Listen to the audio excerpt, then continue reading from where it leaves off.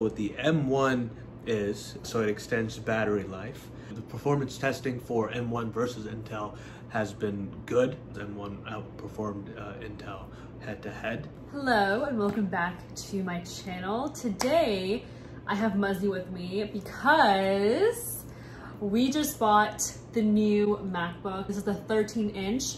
I think it's the 16. Let me look at it. I have the box with me as well. So this is a 16GB memory, 1 TB SSD. Again, 13-inch MacBook Pro, and this does come with the new Apple M1. I'm not really familiar with this. I needed a new laptop, and we'll get into the reasons why we chose this one in particular. But I have Muzzy with me because he can better explain what is M1 and what is exactly like cool about it and why we got this versus the 15-inch, which does not have the M1. Go ahead. So I'm not an expert by any means, but the short end of it is that in your computer and in most laptops and computers, you have like a board that has different pieces on it, almost like, you know, different gears in a machine. And each of the pieces on this board is responsible for something very specific. And so what the M1 is a particular type of chip that combines a couple of what used to be separate components into one component. And what that offers laptops is, one, the ability to be more efficient, right? Because you have less pieces doing work by themselves, right? It's all on one piece doing it, so there's an opportunity to spend less energy doing a particular action, so it extends battery life. And then I think what he said, sorry to interrupt, is that the old laptops were 10 hours, and then this new one is 20 hours, if I'm not mistaken. Yeah. Right? Yeah. Cool. Yeah. That's the short end of it. And then there's an opportunity for the power to also increase. You know, I think the performance testing for M1 versus Intel has been good. I think what I saw was M1 outperformed Intel head-to-head. And so for similar reasons why it's efficient on power, same reasons why it is more powerful as well. Microsoft tried to do this. What allowed Apple to be successful, I think, like what Apple does with all of its products, is bring things in-house and have greater control over it. And they just execute really well. So even though I'm not an Apple guy, so. He's not, no. But he does understand like technology, which is why he's able to explain it well. I do have a couple more questions, and I'm sure you guys, maybe people who don't understand like myself or who are new to technology, what is the difference between 8GB and 16GB? So my last laptop, which was a MacBook 2014, had 8GB, and this new one has 16. So what's the difference between the 8GB and the 16?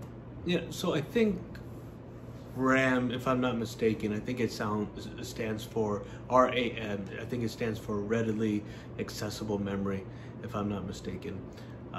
But the concept is that you have your hard drive and you have your RAM.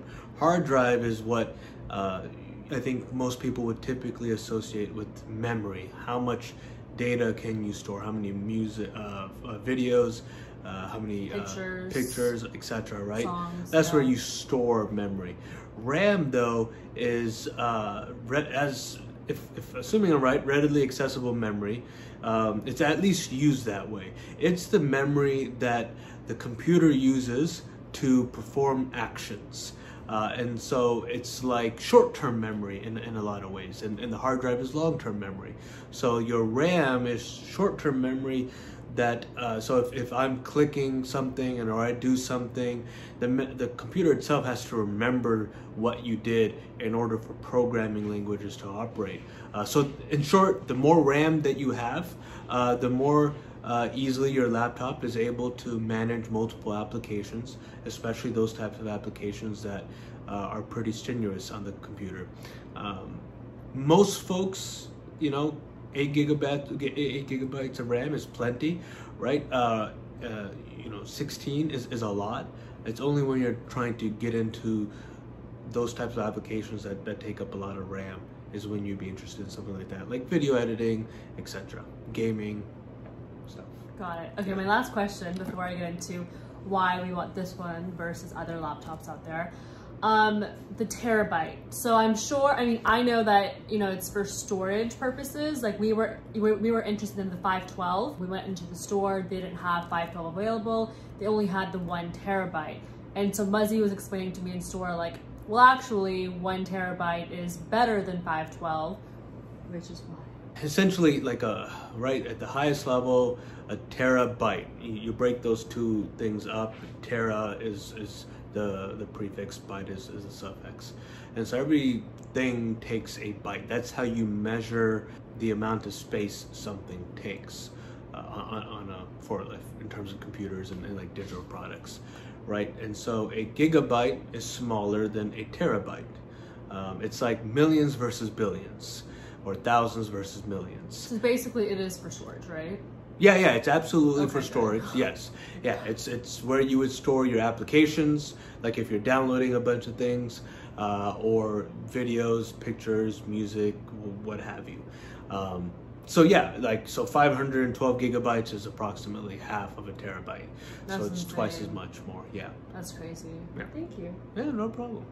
So the main reason why I wanted a new laptop, so previously I had the 2014 MacBook, and I'm doing a lot of video editing and it was just glitching on me. So whenever I tried to edit, it was just not working, and it was taking forever to export out and, you know, export out into YouTube.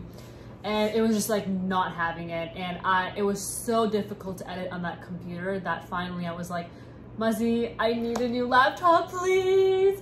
And obviously, I'm self-employed, so I had to like talk to Muzzy about it and make sure it was okay for us to be able to invest in a new laptop for our content creation purposes.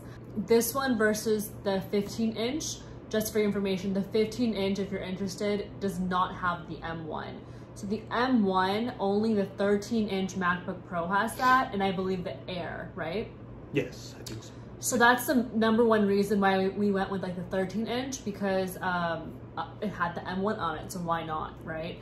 I was looking into 15-inch and 13-inch. I really wasn't looking into the Air just because the MacBook Pros are more efficient for like video editing and those sort of purposes. It's pretty cool, right? It seems really nice. I think the last time the Mac that you had was about 6 years old. Yeah, 2014. Yeah, so I mean, it was time for an upgrade. 7, yeah. I think all the different technical mumbo jumbos of this new laptop, it's a huge difference from what she had, and so far it's a great experience, right? Your editing has been pretty smooth. Yeah, so I used it today for the first time. I'm gonna include like a small unboxing of what I did yesterday. It was like a minute long, very basic, nothing crazy, but I wanted to have that experience with you guys. I used it today for the first time to edit my YouTube video that I just posted, so go watch that video too. And it was very smooth. I had to take some videos and pictures from my iPhone to my MacBook, and that was seamless. Also the audio, I noticed, was like very, very good on this laptop compared to the 2014 version. What else? Early 2015, technically. Early 2015 version. I think that those are the two main things that I really noticed today, was that the editing in iMovie was very smooth, the audio was like very nice, and I really enjoyed the experience so far. If I do have any other things to add or share with you guys, I will talk to you guys in another video. You know what I just realized? What? Your old MacBook was as old as our relationship. That is true. Early 2015. That is true, yeah. You got it like right before we got together. Yeah. And it's been with us ever since. So now it's kind of sad. I don't think it's sad. It's a new beginning. Well, yeah, but it's when I had a car, right? And this is the first time I ever felt this way. I had to like part ways with it because it was wrecked, and I I felt sad in a way I've never felt sad about a material good before, because there was so much sentimental value attached to it. I don't know if I have a lot of sentimental value to your like laptop, but just still, like 5 years, yeah, like, you know. That's crazy. Yeah. And this actually brings me to our other video that we're actually going to be doing, because it is Valentine's Day soon. I'm going to be doing like a relationship video with Muzzy, so be on the lookout for that as well. And that is it for this video. I just wanted to keep it short and sweet and give you guys all the information that we have. Until next time. Okay, I just got the MacBook and I'm just going to do a quick unboxing with you guys, and then I will do like a detailed talk with you guys tomorrow. Once I open it up, then I'll talk to you guys about the M1 and all that kind of good stuff. So this is what it looks like. Have not even opened the plastic up. This is what it looks like. You know, standard, the back, you know.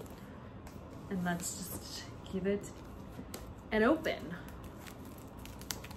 I mean, to be honest, that's why I'm like putting it at the very end of my video. It's just gonna be a laptop and the charger. So it's not like anything like intriguing, I feel, but I will be talking in depth about the laptop and why I got this specific laptop and all about the M1. Let's take it out. Ta-da! Okay, so this is what it looks like. It is the space gray. I chose a space gray. I believe they have space gray and silver. And this is the 13-inch MacBook Pro. It comes obviously with the laptop that I just showed you. And then with the charging cable, and then the actual like adapter. This is what the adapter looks like. This is the charging cable, so it comes with both of these things. There is probably like some user manual, user guide for people who haven't used a MacBook before. And I think that's literally it. There's nothing else in this box. So you can't even like open this thing. So that's literally it. And that is the unboxing, guys. I hope you guys enjoyed.